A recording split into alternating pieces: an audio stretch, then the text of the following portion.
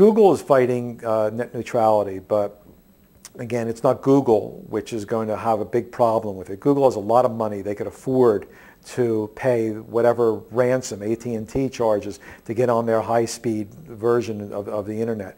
The situation with net neutrality is that it would prevent companies like AT&T and the cable companies from tilting the playing field, from saying some companies get on the high-speed version of an internet and everyone else has to compete in a low-speed version. And what would happen is the innovation would, the higher bandwidth and the investments would come in expanding the higher end, for which the AT&T and the other companies get paid money, and they would not spend very much money to make sure that the low-speed version of the internet gets out to their customers.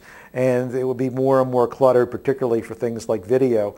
And essentially, if you were starting a video company, you wouldn't be able to really reach your customers with any reliability on that low-speed angle there.